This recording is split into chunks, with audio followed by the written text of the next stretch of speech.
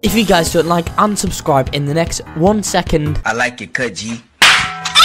Hello there and welcome back to another video, guys. Today we're on fort attack. Guys, today I'll be showing you how you can get the SQUEAK badge. This is a cool hidden badge that you guys can get in this game in order to be awarded with a prize, guys. It's going to be an awesome video that you all are not going to want to miss out on. One more thing before I do start this video off, I need to tell you all about RBLXcodes.com. That's my Roblox code website where you guys can find out game codes, music codes and guides. So there's tons of stuff in there that you guys have to check out.